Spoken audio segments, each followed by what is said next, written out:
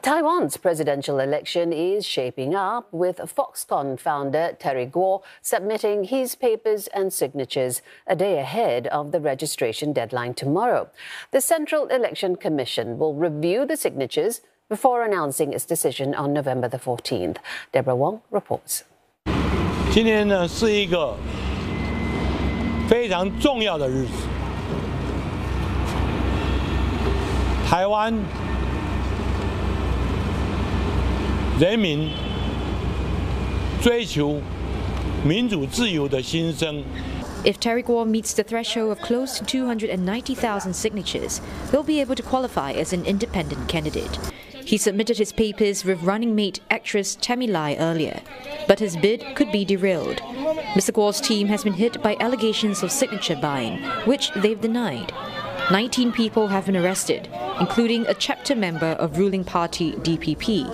The DPP has so far denied any involvement in the scandal. But politicking is in full swing.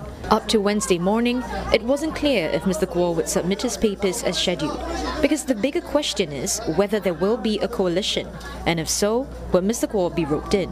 This comes after a late-night meeting between Kuomintang and Taiwan People's Party contenders.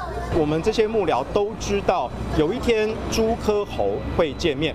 不过呢，朱柯侯见面之后，今天早上其实包括朱主席跟柯主席也都对外发表公开的谈话。那各位其实两相比较，就可以知道昨天晚上这个会面到底谈得成不成功。那我们就是不受影响，稳稳的做，稳稳的一定达标。 Public opinion polls show that over 65% of people want a change of power. A coalition could rally the votes and potentially unseat the DPP. But it's a political gridlock. The Kuomintang and TPP have had 3 meetings with no consensus so far on who should take the top job and how they'd go about deciding it in the coalition. Now, they both fundamentally want the same thing: to topple the DPP from power and to restart high-level talks between China and Taiwan. They've only agreed to partner in the legislative election to gain a majority. Candidates registering under political parties must do so between November 20th and 24th. Internally, Mr. Gou has to navigate troubled waters. Beijing is now auditing Foxconn's taxes and investigating its land use in China.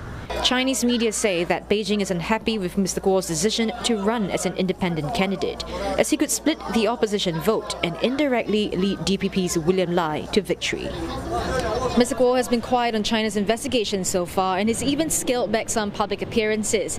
Analysts believe that the probe could stir up some anti-Chinese sentiments and work against Mr. Gou's campaign bid. As it is, Mr. Gou already ranks last in opinion polls, and if he were to qualify in the presidential elections, he has to intensify his campaigning. Deborah Wong, CNA, Taipei.